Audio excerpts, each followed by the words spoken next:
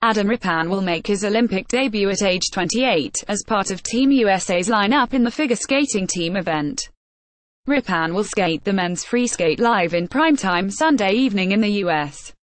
On NBC and NBCOlympics.com. 2010 Olympian Mirai Nagasu was tapped for the ladies' free skate. Brother-sister ice dance team Maia and Alex Shibutani will compete in the free dance, closing out the team event. Teams entered in the event are allowed a maximum of 2 substitutions.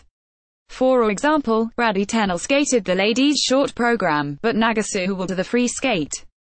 Similarly, Rippon will compete the men's free skate, but his training partner, Chen, did the men's short program on Wednesday. "I think the free is sort of my secret weapon," Rippon said at a press conference in Pyeongchang before being given the nod. "My game plan is a lot different than a lot of the other guys. It's get as many points on each element as possible and then sneak in there.